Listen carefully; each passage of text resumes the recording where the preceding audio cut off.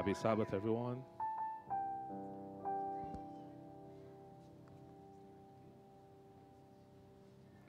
Happy Sabbath, everyone. It's good to see you this afternoon. Just before we start, I just want us to sing that song, Worthy is the Lamb, as we prepare our minds for the message this afternoon. We'll be led by Darren and Risha. I will turn off my mic.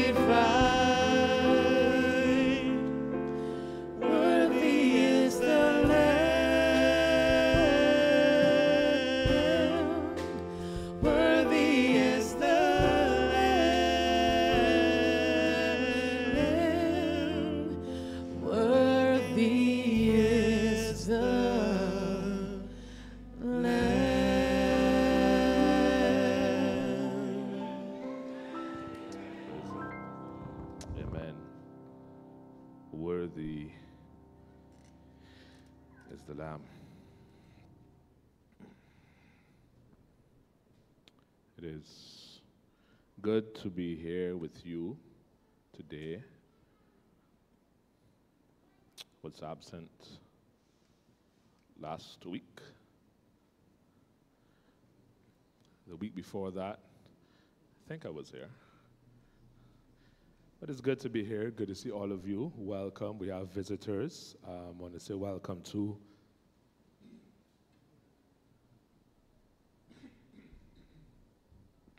welcome to some visitors from Princestown. I got that right. We have some visitors from Princestown. Also, we have a daughter of Tacarigua, Sister Alvita Scarborough. She's here with us today, and her lovely baby. Pastor Davin is here as well, but he's in Utica with a march, and he'll be visiting us very, very soon as well. So welcome to all the visitors. Welcome to the members. Welcome to those who want to be members of Tacarigua. Welcome, Justin. It's good to have you. Justin is always here. Thank you so much. Well done. You're learning. Good job. All right. This message today, I want to start by just giving you a little context for the message. I'm in a chat, a WhatsApp group. In that group, you have some persons discussing Bible and, theology and different things Bible related. Don and Kerry, are you comfortable there? You guys want to go sit in the audience until we're done? Just seeing the back of Don's head and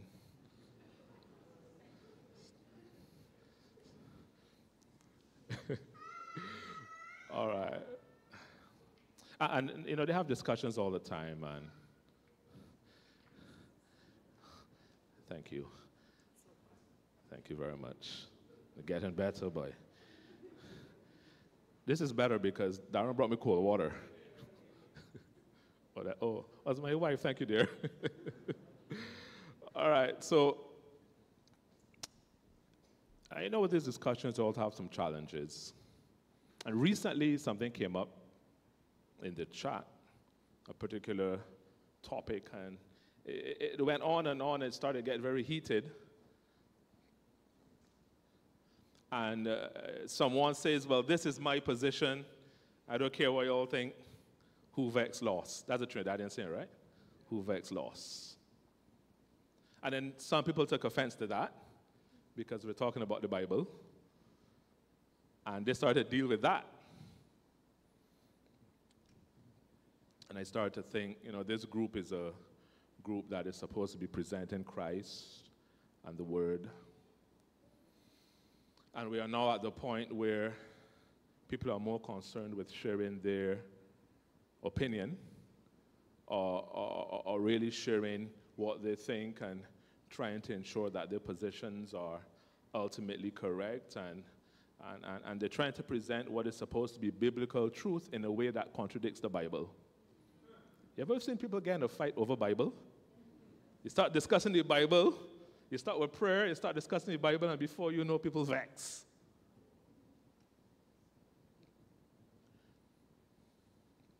It now is about us and not about Christ. It is no longer about us being brothers and sisters in the chat, but it is about us being right and everybody else being wrong.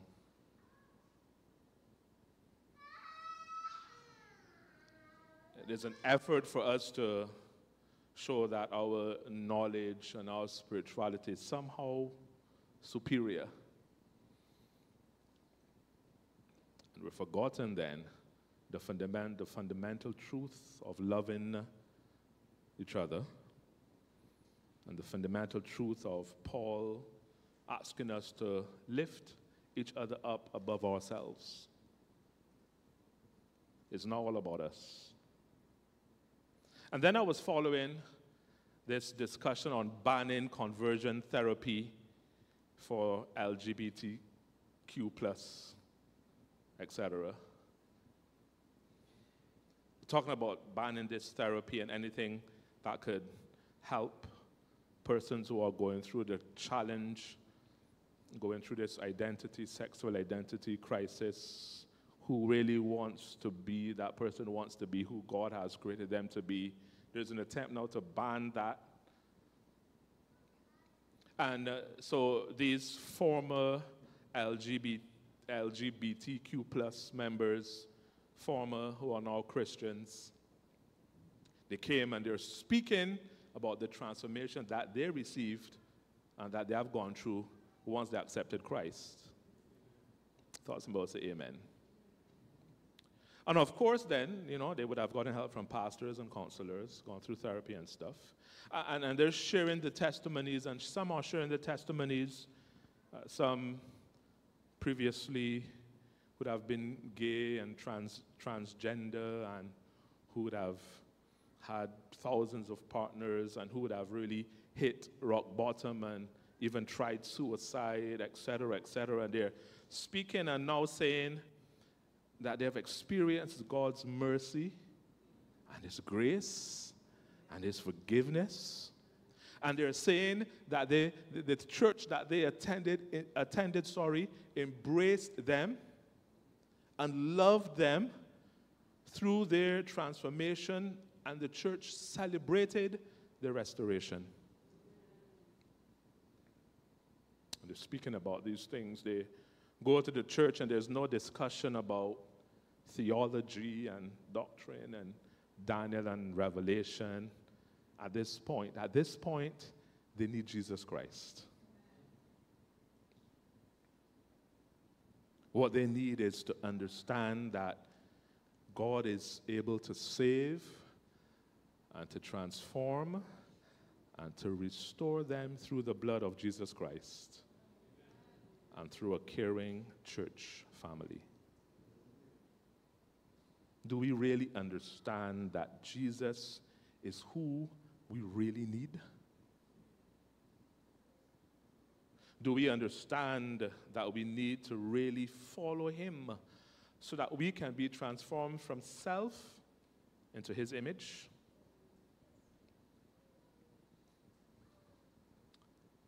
The message I'm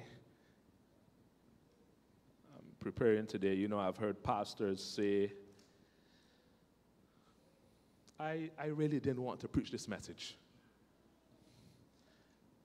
but God laid this message on my heart. I really didn't want to talk about this, but God laid it on my heart, and this message is a message I've been thinking about for a long time. A message that I really did not want to speak on. And that's the truth. I avoided this. I tried my best to get away from it. Elder Walt, I thought about many different things that would be nice and easy for a Saturday evening, sorry. When I said easy, I thought easy like Sunday morning, sorry. And it kept coming back. It kept coming back because it spoke to me, and I pray that it will speak to you. Let us pray. Father in heaven, we thank you, God, for your goodness and for your love. Thank you, Lord, for that blood that never loses its power. And we can come to you anytime with any situation. And Father, you're more than able to cleanse, to restore. I ask, God, even now that you would speak through me, that you would cleanse me, that I would be totally submitted to you. And as your message goes forward, I pray that we would be transformed in Jesus' name. Ananias hurries through the narrow Damascus streets, beads of sweat falling from his brow. His face is serious, and his mind is distant from his location. He doesn't acknowledge the greetings from his friends.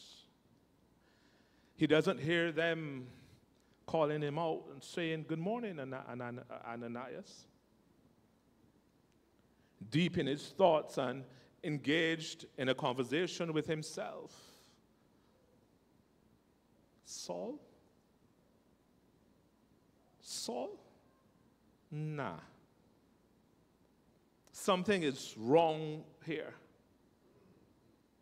He wonders if he got the instructions wrong. He begins to think that he should probably tell someone where he's going. But he knows if he tells someone where he's going, his friends would probably say that he is stupid. And if he tells his wife, she would beg him not to go. But he has to go. He scampers through the marketplace.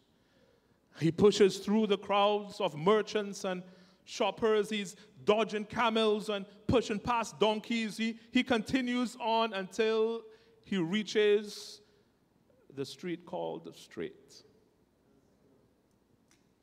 He reaches the inn, and he begins to reconsider what he is called to do next. As he thinks about who he is about to encounter, Ananias and the other disciples, they have been preparing for him. Some Christians have left the city. Some have gone into hiding. Saul's reputation of being a Christian killer preceded him. Ananias pauses and he reflects on the message one more time. Arise and go to the street called Straight and inquire at the house of Judas for the one called Saul of Tarsus, for behold, he is praying. And in a vision, he has seen a man named Ananias coming in and putting his hand on him so that he might receive sight. Ananias gets the message, but he thinks that God may have forgotten some details. God, I think that you may have gotten the names mixed up a bit. You may need to turn off autocorrect on your device. Because I have heard from many about this man. I have heard how much he has done to your saints in Jerusalem. I have heard that he has been given authority from the chief priest to bind all who call on your name. But there is no mistake. God is serious about this. Go, for he is a chosen vessel of mine to bear my name before Gentiles and kings and the children of Israel. A chosen vessel? Yes, he was a chosen vessel of the Pharisees to destroy the Christians. And now you're saying he is your chosen vessel? Saul, the chosen vessel. There's not even a ring to it. And he's in deep thought and he's thinking, maybe I should just go back home. But one of the guards sees him. What do you want? Why are you here? I have been sent to help the rabbi. Well, we hope you can. Something has happened to him. He hasn't eaten. He hasn't had anything to drink. He hasn't been sleeping. We hope you can help. And they let down the spears and they allow him to enter. Ananias can't turn back now. He follows the narrow stairway to the best room in the inn, the finest decor, the freshest scents, and eventually he reaches the door of Saul's room. It is opened, but it's dark. There's a stench. It smells like stale food. He walks into the room, just stepping in far enough, and he looks at the bed, and there is no Saul. He looks at the table laden with fruit, now beginning to rot, no Saul. And then in the corner of his eyes, he catches some movement in a dark corner. He is shocked by what he sees. The great persecutor Saul, the one who brought fear just at the mention of his name, he sits in a dark corner, his legs crossed, his lips dry and cracked, his cheeks sinking into his face. He stares into nothing and he rocks back and forth, saying what appears to be a prayer. How long has he been like this? 3 days. Ananias hesitates a bit. He steps further into the room. He now stands in the same space as Saul. Saul, who saw Christians as carriers of a plague. Saul, who stood at Stephen's trial and was the guy holding the coats for those who were executing Stephen. He nodded and he smiled as Stephen drew his last breath. And when the Sanhedrin needed a hitman to terrorize the church, Saul said, "Here am I, send me." He persecuted the church beyond measure, and he tried his best to destroy it. Ananias knew what Saul had done to the church in Jerusalem. He knew what Ananias did to the people. He knew what Saul did to the people. He knew how he persecuted the people, how he killed, how he tried to destroy the church. But now he is about to learn what God had done to Saul. Ananias walks into the room. He sits on the floor next to Saul. Saul continues to stare in the direction of a window, but there is no blinking. There is a film-like crust covering his eyes. He just stares and rocks and prays.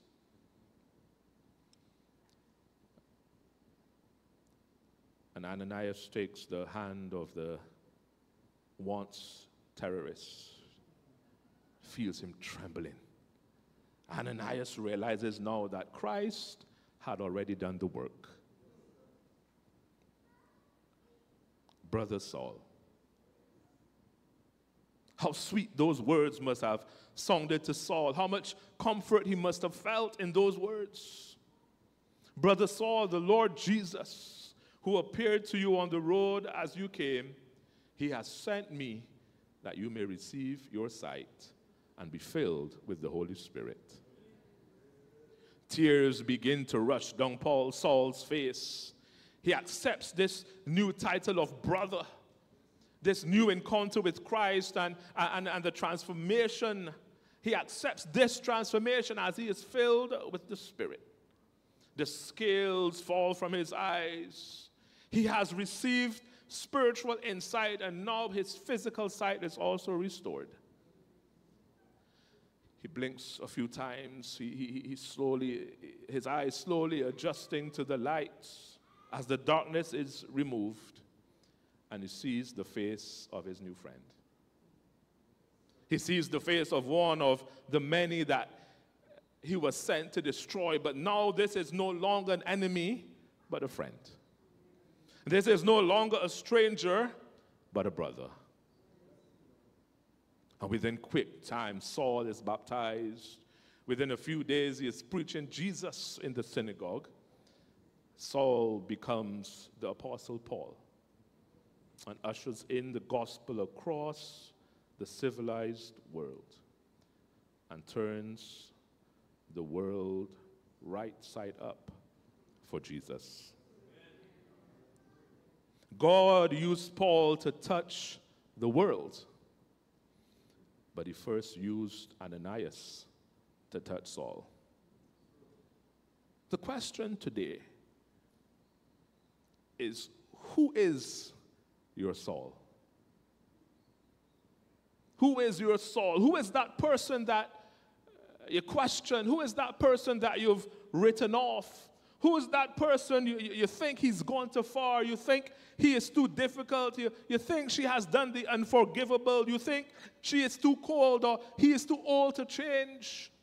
You think that the wounds got too deep to give that person a second thought, far less a second chance.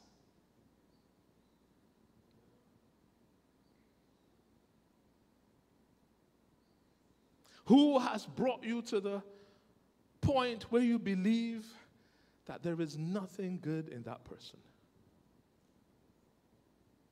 Where you have told yourself that that person is beyond redemption and you will never seek after that person again. But my question to you is, who gives you the right?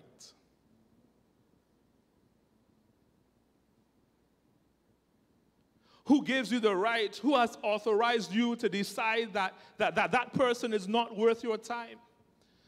Not worth your energies, not worth your forgiveness? Who has given you the power to declare that this person is not enough, not good enough to have your mercy extended to them? Have you started the journey and gotten at to the top of your street named straight and decided to turn back? Because your Saul did too much to you, too much to your family. And you are not even going to give them a conversation, let alone call them brother or sister. Have you gotten to the church on the street called Sing, entered into that church and bobbed and weaved so that you don't have to pass that person?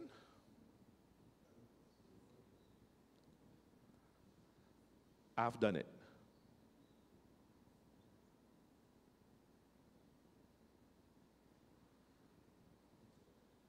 And I went to that person and I spoke to the person. And the person shared their thoughts and I shared my thoughts and we were good.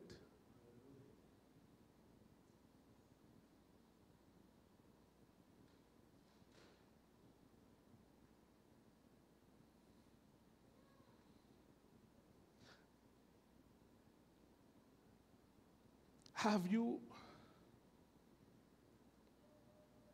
entered through those doors deciding that that person wasn't worth your time, but you came to church to worship God?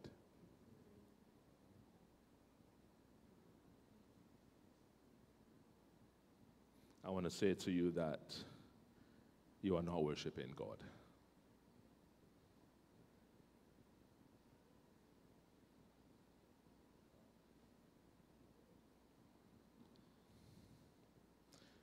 You are not worshiping God. You're worshiping self, pride, the enemy of our souls, the one who comes into the church to kill, to steal, and to destroy. You think he's only doing it in your home? He does it in the church. And he's using us as a great weapon to bring division in the church of God. We are here today having washed somebody's feet, about to take the bread and wine, and we have not made it right with a brother or sister.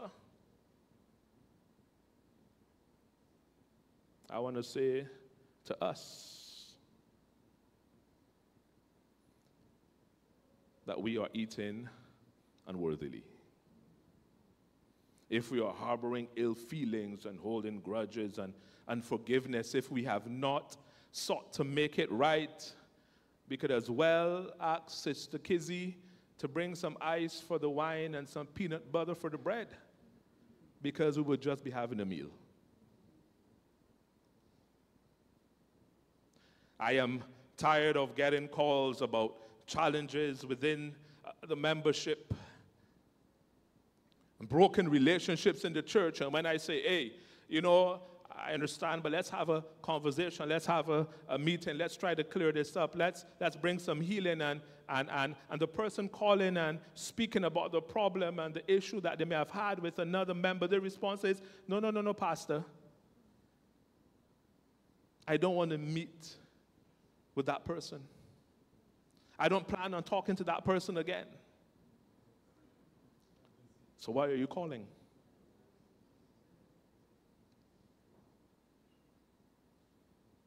I am tired of coming to church and dealing with behaviors and hearing from people that is who they are, and he or she has been like this for the longest time.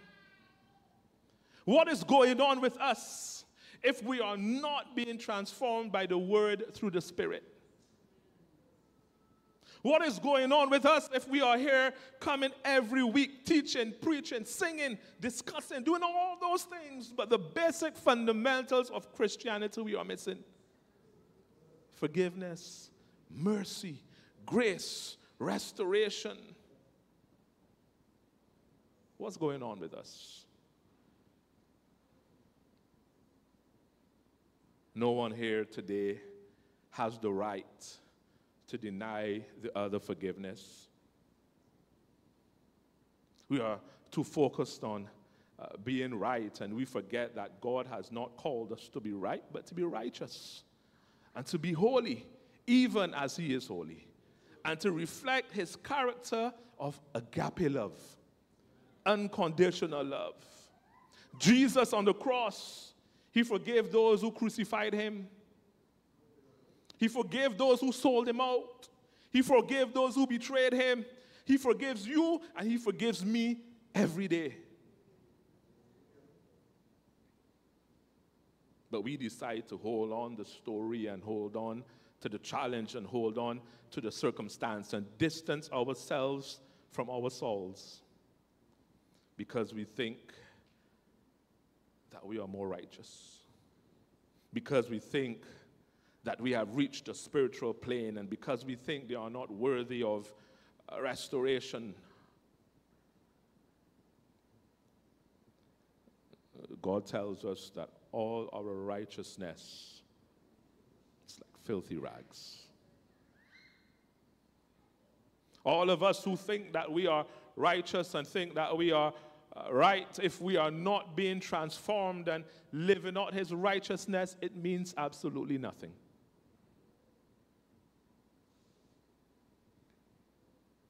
I am imperfect.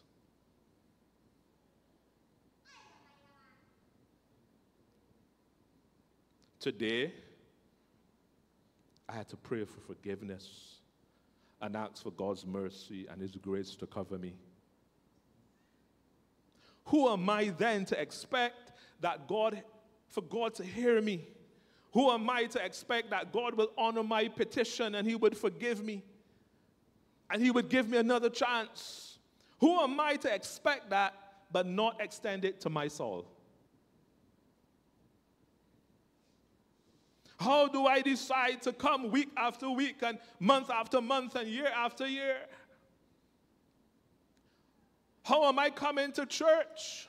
How am I going to work? How am I going home and not speaking with my soul? Not forgiving my soul?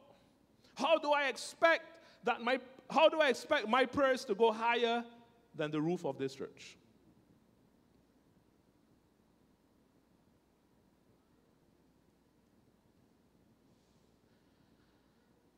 It is inevitable we're going to have challenges in all our relationships, in your marriage, in your family, in church. As a pastor and the members, I've had challenges. I have upset some people. Some people have upset me, praise the Lord. But as long as I know, I try to reach out to that person. I try to make amends. Because I am the kind of guy, it really bothers me when I try to sleep. I think about it. I want to know that I could stand here when I speak. I know that I've tried my best to make it right with anyone in here who I may have offended. And I may not always get it right. I had a situation with a member, and we spoke about it. The person shared their thoughts, I shared mine, and I was good. I moved past it. And a couple weeks after I came to church, I hadn't been around for a bit, I came to church and I said, hey, and I hugged the person. The person said, hey, Pastor, you good? I said, yeah. So what happened? I thought you were vexed with me. I was like, but why would I be vexed? I thought you were still vexed about what happened a couple weeks back. I said, no, we talked about it, and I moved on. It seems as though we have been conditioned to be okay with people being upset. Or we're okay with having division in the church. It seems as though we have grown okay with having a grudge or having a challenge and worshiping in the same church. It seems as though we are okay to continuously avoid and then come up here and offer prayer on the church's behalf. And then sing together, we are marching to Zion. There's a place in Trinidad called Zion, right? No? Right, so I think we're marching to Tobago.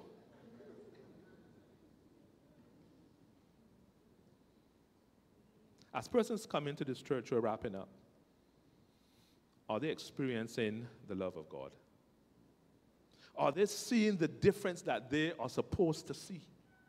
Is the transformation obvious by the way we love and treat each other?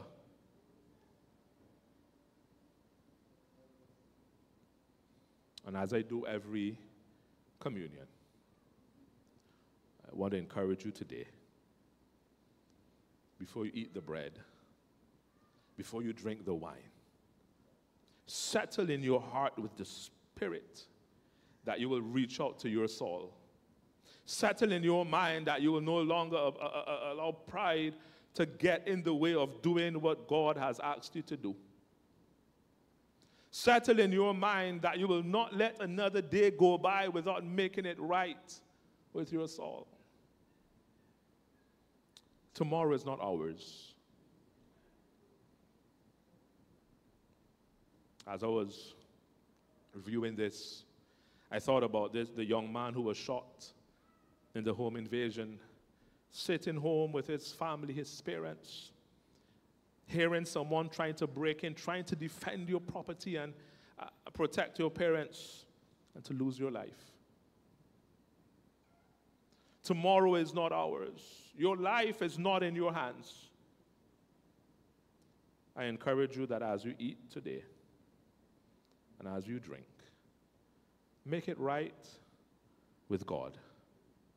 Walk all the way down your street called straight and embrace your Saul as brother and embrace your Saul as sister.